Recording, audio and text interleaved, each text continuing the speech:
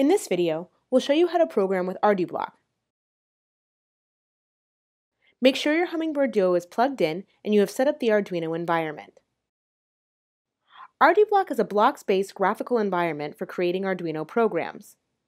Those with experience using Scratch 2.0 or Snap with Hummingbird should find Ardublock programming structures familiar.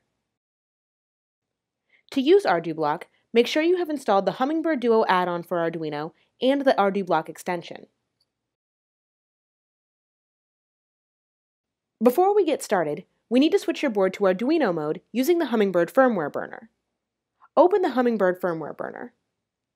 You should see 4 different setting options for the Hummingbird board. Select Switch to Arduino Ready Firmware.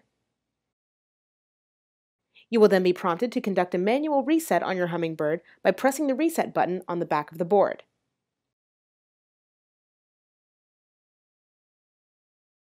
Once the reset is complete, your board will be ready to program in Arduino mode, and you should see this display message.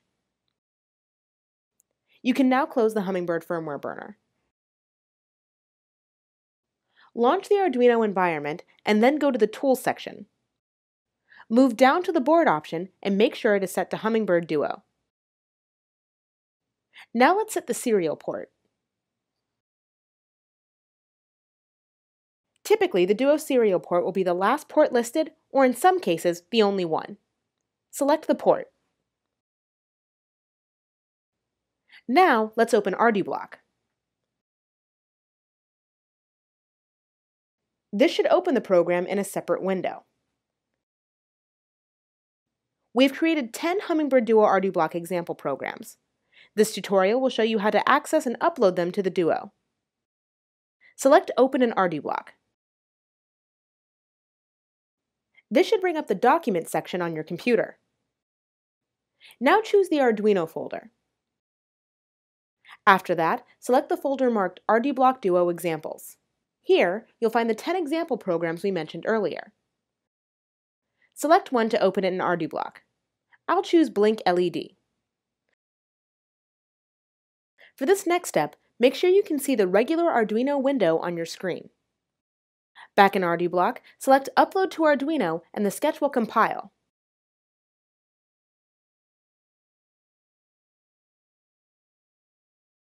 Now your board should be running the Blink LED program, using the status light and an LED light you have plugged into LED port 1. Once you have uploaded an Arduino or Ardublock program to the Duo, you can upload new programs without hitting the reset button. If the auto-upload process does not work, try changing the serial port.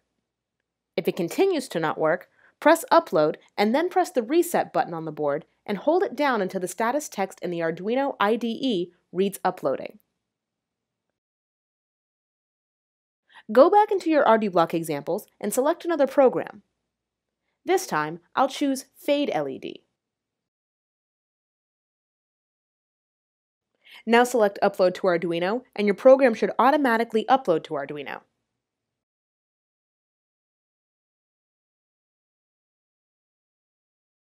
Lastly, let's take a look at returning your board to its original tethered mode. You only need to do this if you want to use your board with Scratch, Snap, or the Visual Programmer. To switch back to tethered mode, close the Arduino environment if it is open, and then launch the Hummingbird firmware burner utility. Select Switch to Hummingbird USB tethered firmware. Now press and hold down the reset button on your controller for 1 second.